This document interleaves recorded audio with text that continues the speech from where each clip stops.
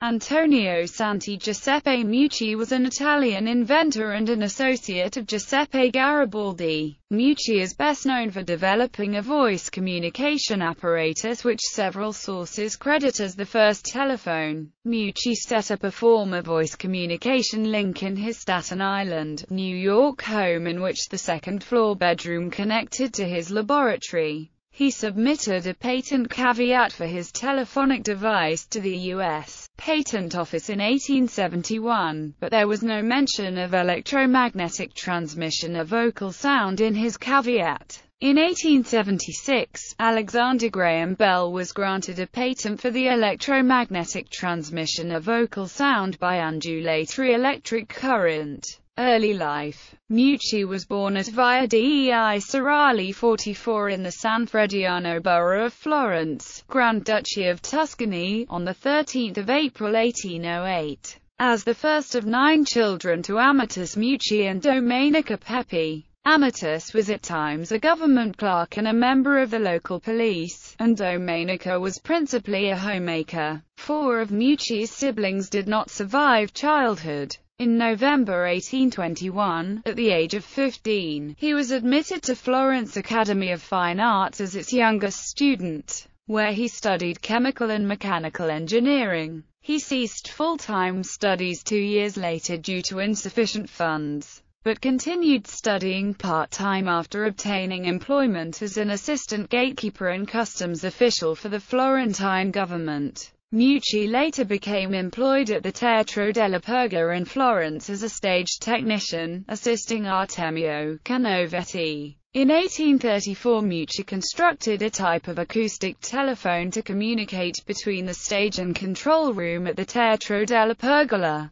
This telephone was constructed on the principles of pipe telephones used on ships and still functions. He married costume designer Esther Meucci, who was employed in the same theater, on 7 August 1834, Havana, Cuba. In October 1835, Meucci and his wife emigrated to Cuba, then a Spanish province, where Meucci accepted a job at what was then called the Great Taken Theater in Havana. In Havana he constructed a system for water purification and reconstructed the Gran Teatro. In 1848 his contract with the governor expired. Meucci was asked by a friend's doctors to work on Franz Anton Mesmer's therapy system on patients suffering from rheumatism. In 1849, he developed a popular method of using electric shocks to treat illness and subsequently experimentally developed a device through which one could hear inarticulate human voice. He called this device telegraph or parlant. In 1850, the third renewal of Meucci's contract with Don Francisco Martí y Torrens expired, and his friendship with General Giuseppe Garibaldi made him a suspect citizen in Cuba. On the other hand, the fame reached by Samuel F. B. Morse in the United States encouraged Meucci to make his living through inventions. Moved to Staten Island, New York. On 13 April 1850, Meucci and his wife emigrated to the United States, taking with them approximately 26,000 pesos fuertes in savings, and settled in the Clifton area of Staten Island, New York. The Meuccis would live there for the remainder of their lives. In Staten Island he helped several countrymen committed to the Italian unification movement and who had escaped political persecution. Meucci invested the substantial capital he had earned in Cuba in a tallow candle factory employing several Italian exiles. For 2 years Meucci hosted friends at his cottage, including General Giuseppe Garibaldi, and Colonel Paolo Bovi Campeggi, who arrived in New York 2 months after Meucci. They worked in Meucci's factory. In 1854, Meucci's wife Esther became an invalid due to rheumatoid arthritis. Meucci continued his experiments. Electromagnetic telephone. Meucci studied the principles of electromagnetic voice transmission for many years and was able to realize his dream of transmitting his voice through wires in 1856. He installed a telephone-like device within his house in order to communicate with his wife who was ill at the time. Some of Meucci's notes written in 1857 describe the basic principle of electromagnetic voice transmission, or in other words, the telephone. Consistor in un diaphragma vibranti in un magneta elettricito da un filo a spiral cielo avvolge, vibranda, il diaframma altera la corrente del magneta. Questa alterazione di corrente, trasmessa all'altro capo del filo, imprimono analoga vibrazioni al diaframma ricevente e riproducono la parola. Translated, it consists of a vibrating diaphragm and an electrified magnet with a spiral wire that wraps around it. The vibrating diaphragm alters the current of the magnet. These alterations of current, transmitted to the other end of the wire, create analogous vibrations of the receiving diaphragm and reproduce the word. Meucci devised an electromagnetic telephone as a way of connecting his second-floor bedroom to his basement laboratory, and thus being able to communicate with his wife. Between 1856 and 1870, Meucci developed more than 30 different kinds of telephones on the basis of this prototype. Around 1858, painter Nestor Corradi sketched Meucci's ideas. This drawing was used as the image on a stamp produced in 2003 by the Italian Postal and Telegraph Society. Meucci intended to develop his prototype but did not have the financial means to keep his company afloat in order to finance his invention. His candle factory went bankrupt, and Meucci was forced to unsuccessfully seek funds from rich Italian families. In 1860, he asked his friend Enrico Bandolari to look for Italian capitalists willing to finance his project. However, military expeditions led by Garibaldi in Italy had made the political situation in that country too unstable for anybody to invest. Meucci then published his invention in the New York Italian-language newspaper L'Eco d'Italia. Although no copy of such reports have ever been located dating back to searches prior to his court case in the 1880s. Bankruptcy. At the same time, Meucci was led to poverty by some fraudulent debtors. On 13 November 1861 his cottage was auctioned. The purchaser allowed the Meuccis to live in the cottage without paying rent. But Meucci's private finances dwindled and he soon had to live on public funds and by depending on his friends. As mentioned in William J. Wallace's ruling, during the years 1859, 1860, and 1861, Meucci was in close business and social relations with William E. Ryder, who was interested in his inventions, paid the expenses of his experiments, and invested money in Meucci's inventions. Their close working friendship continued until 1867. In August 1870, Meucci reportedly was able to capture a transmission of articulated human voice at the distance of a mile by using a copper plate as a conductor, insulated by cotton. He called this device the teletrafono. While he was recovering from injuries that befell him in a boiler explosion aboard a Staten Island ferry, the Westfield, Meucci's financial and health state was so bad that his wife sold his drawings and devices to a second-hand dealer to raise money. Patent caveat. On 12 December 1871 Meucci set up an agreement with Angelo Zilio Grandi, Angelo Antonio Tremachine, Sereno GP, Breguia Tremachine, in order to constitute the Teletrafono Company. The constitution was notarized by Angelo Bertolino, a notary public of New York. Although the society funded him with $20, only $15 was needed to file for a full patent application. The caveat his lawyer submitted to the U.S. Patent Office on 28 December 1871 was numbered 3335, entitled Sound Telegraph. The following is the text of Meucci's caveat, omitting legal details of the petition, oath, and jurat.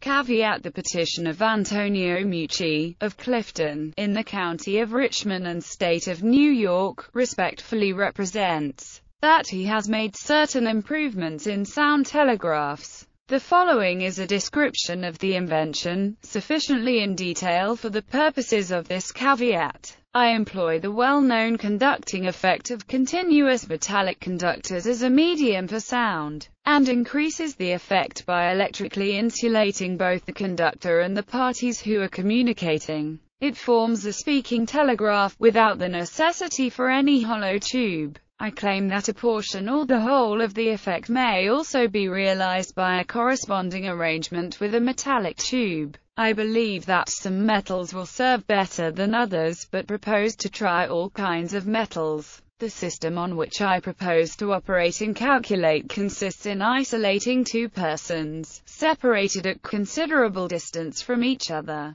by placing them upon glass insulators, employing glass, for example, at the foot of the chair or bench on which each sits, and putting them in communication by means of a telegraph wire. I believe it preferable to have the wire of larger area than that ordinarily employed in the electric telegraph, but will experiment on this. Each of these persons holds to his mouth an instrument analogous to a speaking trumpet, in which the word may easily be pronounced, and the sound concentrated upon the wire. Another instrument is also applied to their ears, in order to receive the voice of the opposite party. All these, to wit, the mouth utensil and their ear instruments, communicate to the wire at a short distance from the persons. The ear utensils, being of a convex form, like a clock glass, enclose the whole exterior part of the ear, and make it easy and comfortable for the operator. The object is to bring distinctly to the hearing the word of the person at the opposite end of the telegraph.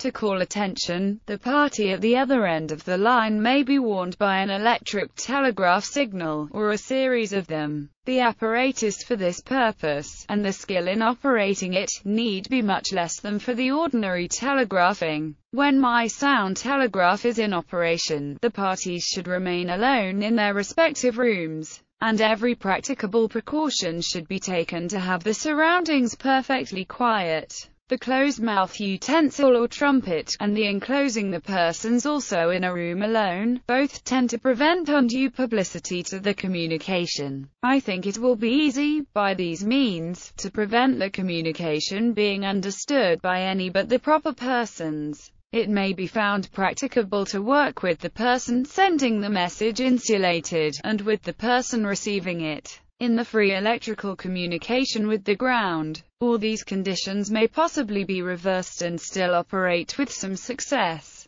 Both the conductors or utensils for mouth and ears should be, in fact I must say must be, metallic, and be so conditioned as to be good conductors of electricity. I claim as my invention, and desire to have considered as such, for all the purposes of this caveat, the new invention herein set forth in all its details, combinations, and sub-combinations, and more especially, I claim first, a continuous sound conductor electrically insulated; second, the same adapted for telegraphing by sound or for conversation between distant parties electrically insulated; third, the employment of a sound conductor, which is also an electrical conductor, as a means of communication by sound between distant points; fourth, the same in combination with provisions for electrically insulating the sending and receiving parties; fifth, the mouthpiece or speaking utensil in combination with an electrically insulating conductor; sixth, the ear utensils or receiving vessels adapted to apply upon the ears in combination with an electrically insulating sound conductor; seventh, the entire system, comprising the electrical and sound conductor, insulated and furnished with a mouthpiece and earpieces at each end, adapted to serve as specified. In testimony whereof, I have here run to set my hand in presence of two subscribing witnesses, Antonio Meucci witnesses, Shirley McAndrew, Fred K. Harper. Endorsed. Patent Office Dec. 28, 1871. Analysis of Meucci's caveat. Meucci repeatedly focused on insulating the electrical conductor and even insulating the persons communicating. but does not explain why this would be desirable. The mouthpiece is like a speaking trumpet, so that the sound concentrated upon the wire is communicated to the other person. But he does not say that the sound is to be converted to variable electrical conduction in the wire. Another instrument is also applied to the ears, but he does not say that variable electrical conduction in the wire is to be converted to sound. In the third claim, he claims a sound conductor which is also an electrical conductor, as a means of communication by sound, which is consistent with acoustic sound vibrations in the wire that somehow get transmitted better if electrical conductors such as a wire or metallic tube are used. Meucci emphasizes that the conductors for mouth and ears must be metallic, but does not explain why this would be desirable. He mentions communication with the ground, but does not suggest that a ground return must complete a circuit if only the wire is used between the sender's mouthpiece and the receiver's earpiece, with one or the other person being electrically insulated from the ground by means of glass insulators. Robert V. Bruce, a biographer of Bell, asserted that Meucci's caveat never became a patent and never could have become one because it never described an electric telephone. Conflicting opinions of Meucci biographers. According to Robert V.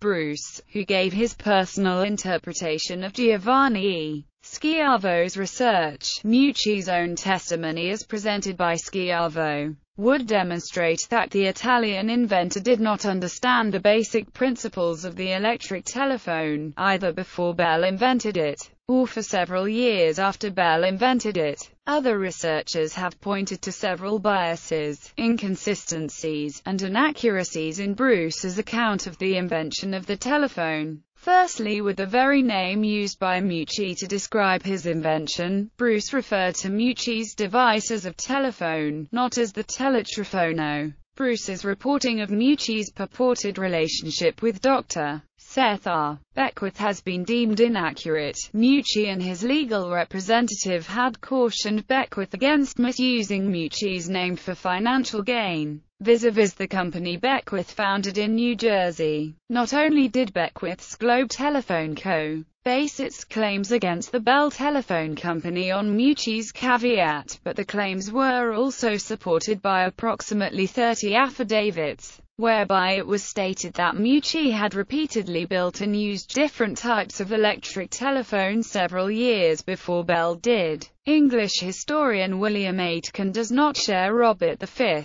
Bruce's viewpoint. Bruce had indirectly referred to Meucci as the silliest and weakest impostor, while Aitken went so far as to define Meucci as the first creator of an electrical telephone. Other recognition of Meucci's work in the past came from the International Telecommunication Union, positing that Meucci's work was one of the 4 precursors to Bell's telephone, as well as from the Smithsonian Institution, which listed Meucci as one of the 8 most important inventors of the telephone in a 1976 exhibit.